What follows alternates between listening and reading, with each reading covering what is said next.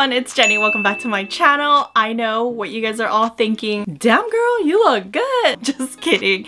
Yeah, I recently dyed my hair brown and I'm kind of liking it. Let me know what you guys think. But anyways, that's not the point of this video. In today's video, I'm going to show you how to revamp your furniture by using spray paint. Honestly, this wasn't supposed to be a video at all. I was looking for a TV stand for my room and the one that I ordered did not turn out the way that I thought it would. I've been looking for a TV stand for my room for a long time now. Thing that I had in my room was a coffee table that I got from my parents, and that table was just there to put junk on top of it, to be honest. So I really wanted to buy a TV stand and have like drawers so I can put stuff in, and I finally found something that I liked off of Home Depot, and I'll go ahead and insert a photo of what I wanted. I thought it was gonna be really nice. It's like a gray color. I know that they had two colors. It was like either a gray or natural color, and the gray fit in my room a little bit more. Like, who knew TV stands are gonna cost that much? It's not the cheapest. It's a good amount.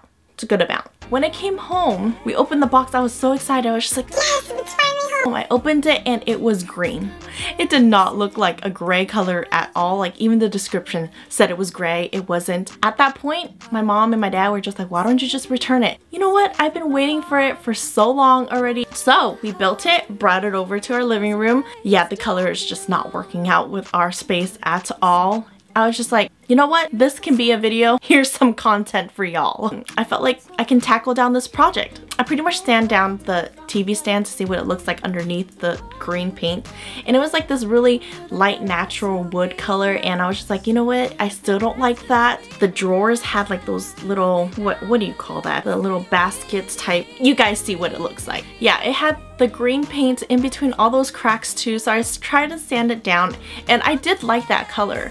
But the only issue was there was paint all over it. It was so hard for me like to sand everything down. It was coming off. I used nail polish remover with a Q-tip, and that really helped it too. But you know how long that would take me to do? Went to Home Depot. At first I was just like, why don't we get the paint, you know, like the hand paint, you know? My mom was just like, oh yeah, don't buy any brushes, okay, because your dad has brushes. I was like, all right. But then I found some spray paint that are made for furniture, and I was just like, why not make it easier on us and not have to paint by hand, and just like, well, you're still painting by hand, but they're spraying it instead of like painting it on with a brush. Found this really nice color in the color Smoky Beige by Rust-Oleum.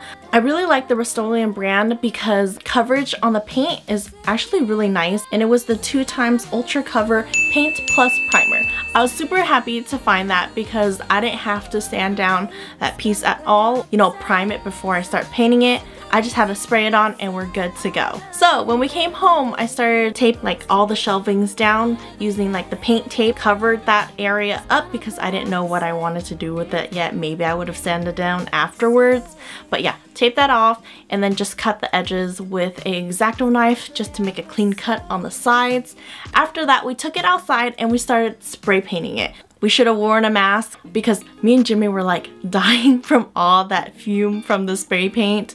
Afterwards, I think we were like feeling it. Wear a mask when you're spray painting because all those fumes are like pretty toxic. The paint coverage was actually really nice. Like, the first layer already covered so much, and we let that dry 5-10 minutes. It was super dry. Like, Jimmy's like, are you sure? We did 2 coats all around the top piece and the drawers and pretty much the whole thing. The only thing that we didn't paint was the front of each drawer as well as the metal pieces on the sides. So we're out there for a really long time spraying everything down. I really wanted to get at least, you know, that base color down first that day, so then the next day I can start staining the pieces. Make sure when you're spray painting, you're not putting it super close to the actual area that you're spraying because it'll start dripping and you can totally tell. It turned out so nice. I was so happy that there was no more green.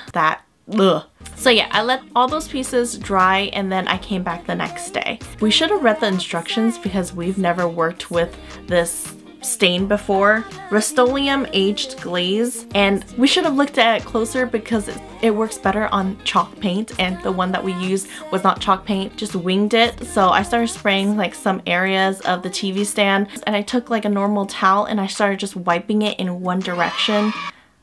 yeah, not the boy band. Started wiping it in one direction and it started looking so streaky. Like I was getting nervous. I was just like, why is it so streaky? But after a few more strokes, it started looking really cool. Like it went into like all the little cracks of the actual wood and it looked nice. So then I was just like, you know what? It looks cool. Let's go ahead and spray more, and I went to town on it.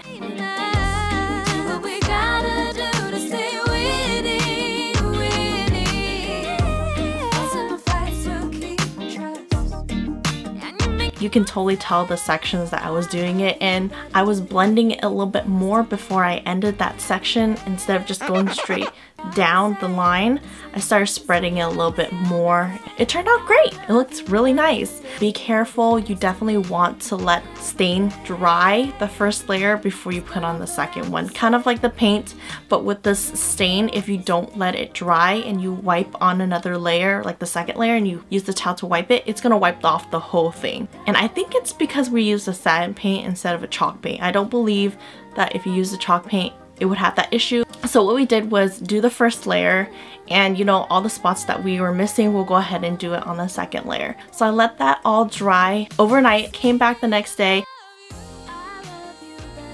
The stain spray looked really cool. It definitely looks like a wooden look to it, an aged look to the piece. So really happy on how that turned out. After that, we started taking off the tape in front of the shelves. Here we go again. I was like looking at the green on every little like crack and everything, and I was just like, oh my god, that green is just so freaking ugly. But I was just like, I don't know what to do now. Like, should I just like start sanding that down? You know what? We still have paint left from the smoky beige spray paint. Why not just spray that? And I know, thinking that ahead of time, I would have just sprayed the whole entire shelf with that smoky beige rather than taping it off. Took that tape off the shelf where the cover is and then had to do the edges and make sure that we covered that all up. Spray painted with the smoky beige for the shelf. And all I did after that was take my towel that I used and I put some of the stain on directly to the towel, and then I started wiping that on top of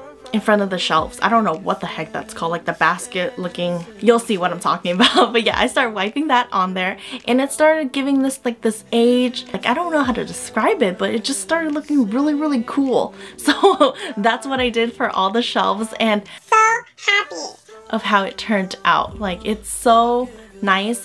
When everything was dry, we started putting it back together, and oh my god, what a difference of how the TV stand looks like from the beginning to the end. Like, let's go ahead and roll the B-roll.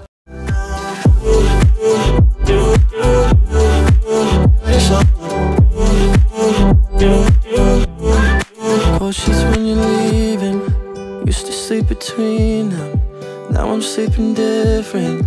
I let you go, I'm not used to feeling like I'm needed. Guess I must have missed it.